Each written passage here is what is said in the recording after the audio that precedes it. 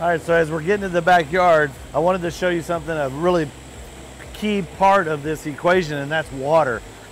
We've connected 3 water hoses up to the house, and those 3 hoses are connected to that pump. And that pump is just simply there to take a large volume of water, the 3 hoses, and use pressure and send it to the Gunite, the nozzleman. And at that nozzle is where the water is mixed in with that sand and powder that's coming down the hose. There you have the nozzleman. He's sitting there holding the end of that gun, and that gun is being mixed with the sand and cement that's being shot down it and the water. If you see the red hose at the top, that's where he's mixing, and you can see his fingers up there working that valve, but he's sitting there adding or changing the amount of water that's being added to the mix. As it gets shot into place, he'll then start sculpting it.